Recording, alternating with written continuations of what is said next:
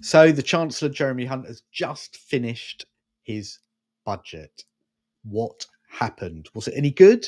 Well, it was a tricky one because the Chancellor was trying to tread a fine line between delivering what the country needs and can afford versus an increasingly desperate attempt to get voters on side before a general election. The result, in my opinion, was a budget that was long in length, but short in anything much to cheer, especially for those of us in the property market or for first time buyers looking for assistance. Considering how important the housing market is, it was surprising that there were no real major announcements.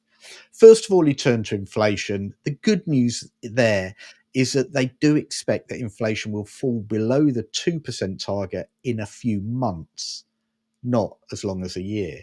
So that is good news. Also, to help reduce inflation, alcohol duty has been frozen. So that's extended until February 2025. And also, fuel duty is frozen for another 12 months. In terms of growth forecasts, the Office of Budget Responsibility is predicting insipid growth, 0.8% in 2024, 1.9% in 2025. So, what other things has he announced? Well, most of them were trailed in the media with the various leaks. So, and he pretty much just revealed all of what we sort of knew. There's a new British ISA where you can invest tax free an additional £5,000 on top of current limits, as long as that is invested into UK equities. Where property is concerned, there's not much there, although he has abolished the furnished holiday letting regime. So basically, that's trying to dissuade people from buying holiday lets and free up properties in touristy areas. Stamp duty relief for people who purchase more than one dwelling in a single transaction has been cancelled as well. So basically trying to stop people from buying more than one properties. Interestingly, he's reduced the higher rate of property capital gains tax from 28% to 24% in a Laffer curve type moment to try and bring in more revenue. And then there was a policy that Labour has been touting around non-doms, and he's nicked it. The current regime has been abolished, but he has replaced it with a new scheme.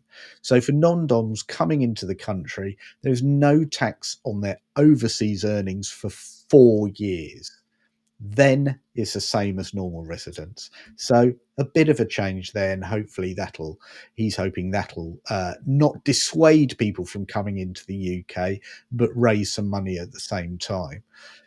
The big thing, as we all expected, from the 6th of April, employee national insurance will be cut from 10% to 8%. So another 2% cut. And that's it. That was expected. Yes, it will help some people in terms of affordability, because in the affordability calculators from lenders, they'll be able to borrow that tiny bit more, maybe a couple of grand more, but not much there for property people. And if I'm honest, a bit of a damp squib, and will leave a lot of people scratching their heads. Did he do enough? I don't think so, but we'll see come the election.